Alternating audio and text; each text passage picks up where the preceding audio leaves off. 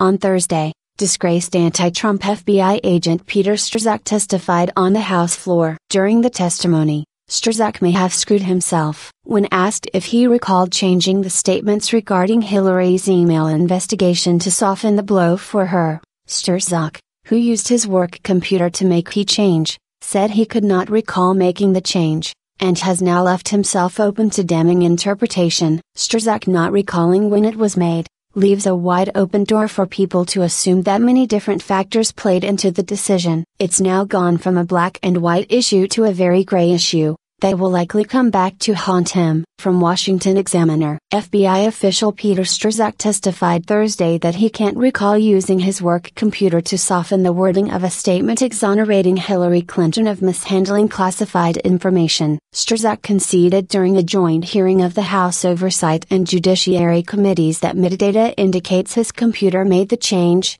but said he can't remember doing it. The June 2016 edit changed grossly negligent, a term that carries legal liability under the Espionage Act, to extremely careless. The new wording was uttered by then FBI Director James Comey in July 2016 when he recommended against charging Clinton with a crime for using a private server to handle classified information while Secretary of State. Strzok, removed from special counsel Robert Mueller's Russia investigation last year after discovery of pro-Clinton and anti-Donald Trump text messages within FBI attorney Lisa Page, said someone else recommended the change. My recollection, sir, is that somebody within her office of general counsel did. It was one of the attorneys, I don't remember which one, Strzok said. It was a legal issue that one of the attorneys brought up, after a meeting. The change was made on Strzok's computer. I don't recall specifically when it happened, he testified. Rep. Jim Sensenbrenner,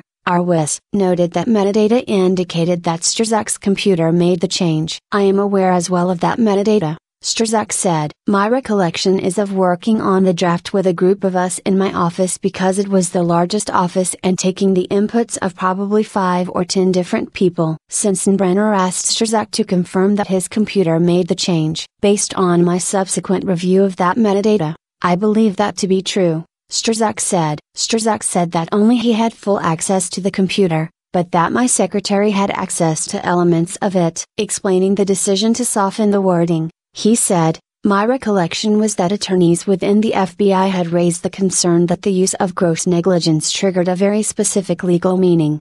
Particularly, in one of the mishandling classified information statutes. Sensenbrenner asked, this change was Hillary's get-out-of-jail-free card, right? She received no get-out-of-jail-free card. We pursued the facts, Strzok insisted. That rates for Pinocchios, Sensenbrenner told him. Strzok refuted Sensenbrenner's conclusion. He said Comey ultimately made the decision to change that wording following a legal discussion of the use of that term.